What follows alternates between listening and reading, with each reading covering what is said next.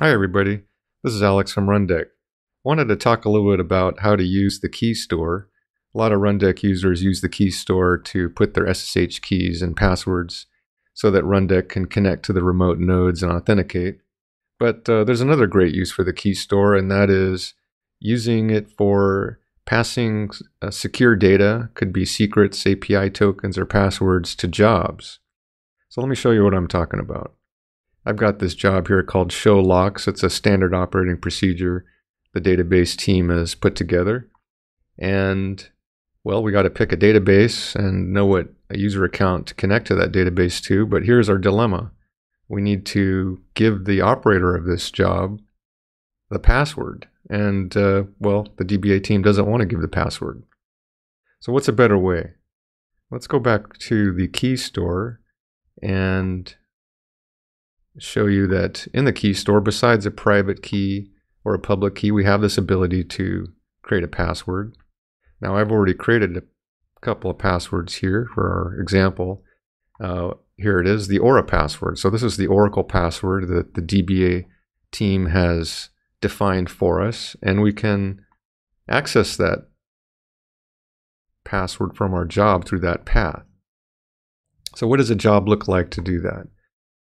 Let's go back here. Let's look at another example. This job's called import data, and you can see it takes those same questions, database name, the user account, but now we've got a field here that's got this lock on it, and what it says, it's going to read that key from the key store. Now how did I set that up?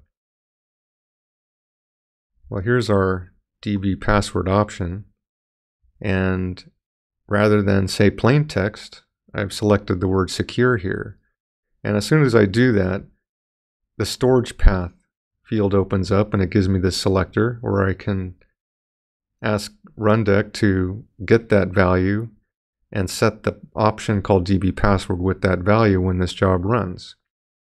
So let's go ahead and see what that looks like. We'll pick our database and we'll run the job, and lo and behold, it goes ahead and in this case it imports some data from a SQL file.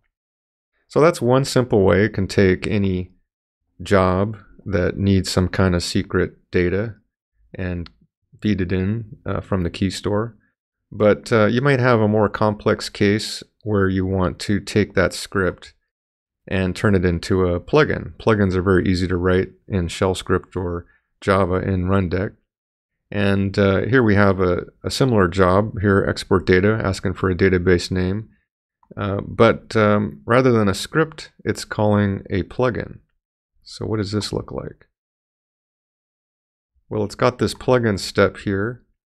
And a plugin can also define one of its input properties to read from the key store.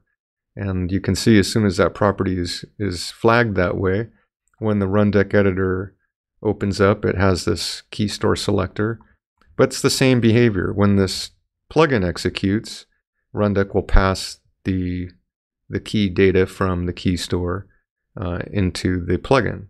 So the plugin will know the password. We don't need to tell everybody.